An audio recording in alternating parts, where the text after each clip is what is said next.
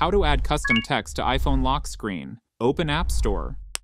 Search for lock screen text apps. I found any text lock screen widgets to be super handy, but feel free to explore others too. Once you've chosen an app, go ahead and download it. Then, open the app and you'll see various widget options. I'll select Widget 1 for this example. Now, for the fun part, typing in our custom text. I'll go with, "Don't touch my phone." With our message ready, let's tweak the design. Tap the gear icon to explore customization options. You can change the font, make it bold, adjust alignment, and even add a colored background. Once you're happy with how it looks, tap Done. Next, head over to the Settings app, scroll down to Wallpaper, click on it. Here, tap on Customize.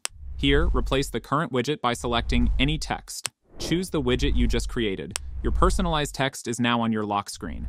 Remember, you can always go back and adjust the text, style, or placement to keep things fresh. And there you have it.